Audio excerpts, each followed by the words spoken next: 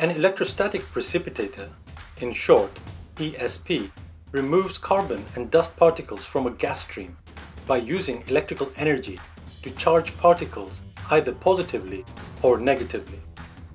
The charged particles are then attracted to collector plates carrying the opposite charge.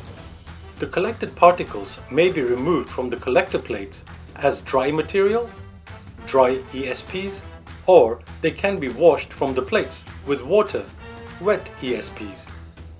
Electrostatic precipitators are capable of collection efficiencies greater than 99%. An ESP is primarily made up of the following four components: gas distribution plates, discharge electrodes, collection surfaces, either plates or pipes, and wrappers. The gas distribution plates consist of several perforated plates, which help maintain proper flow distribution of the entering gas stream.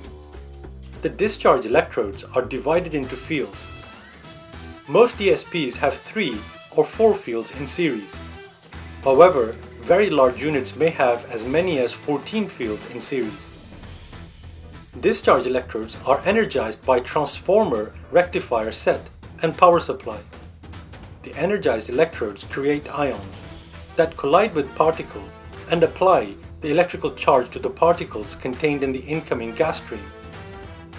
The collection plates, or pipes, provide the collection surfaces for the charged particulate matter.